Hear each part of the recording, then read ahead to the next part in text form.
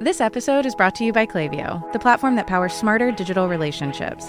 With Klaviyo, you can activate all your customer data in real time, connect seamlessly with your customers across all channels, guide your marketing strategy with AI-powered insights, recommendations, and automated assistance. Deliver experiences that feel individually designed at scale and grow your business faster. Power smarter digital relationships with Klaviyo. Learn more at klaviyo.com/Spotify. That's KLAVIYO.com/Spotify.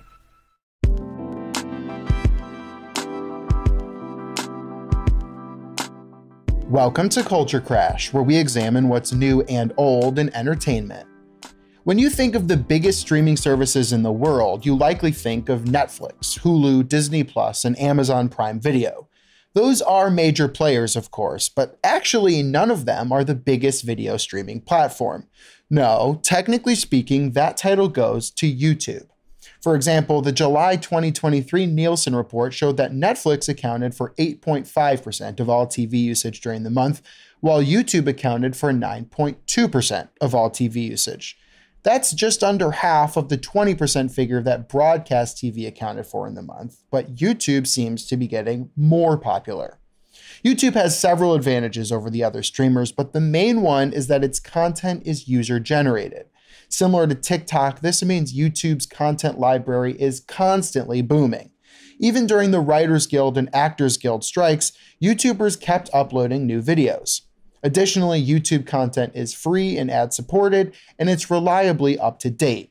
While scripted shows like Squid Game or Stranger Things can take months or years to put out new episodes, YouTubers can reliably crank out 2 or 3 new videos weekly if they want to. Even more production-heavy YouTubers like Mr. Beast can put out multiple videos per month, every month, year-round. That's something scripted TV simply doesn't do.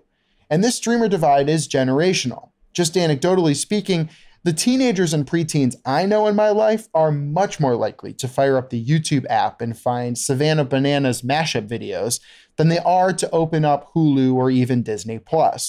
For Hollywood, this presents something of an existential crisis. How do they capture that younger audience that's used to more frequent, shorter videos with their longer shows and movies that take years to complete? Some may argue the Hollywood system and the YouTuber economy are playing different games, and they would be right. But at the end of the day, more minutes are being spent watching YouTube than any of those splashy streaming services. And the trend of watching user-generated videos from apps like TikTok and YouTube is only growing. For months now, box office returns have shown that the cultural hold of superhero movies is waning. So the question must be asked, are YouTube channels like Mr. Beast and Good Mythical Morning a big part of the reason why? To me, it seems likely. I'm Evan Rook.